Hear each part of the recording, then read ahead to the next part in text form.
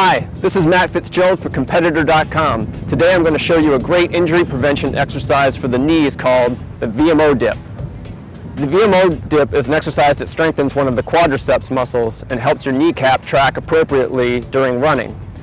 Inappropriate kneecap tracking is a major cause of knee injuries in runners. To do the exercise, all you need is a low, sturdy support such as a standard aerobic step. Stand on the step with one foot slightly elevated.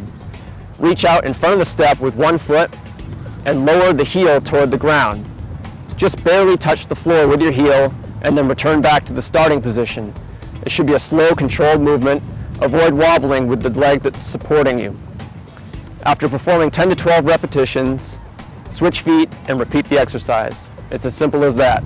This is Matt Fitzgerald for Competitor.com. Come back next week for another Monday Minute.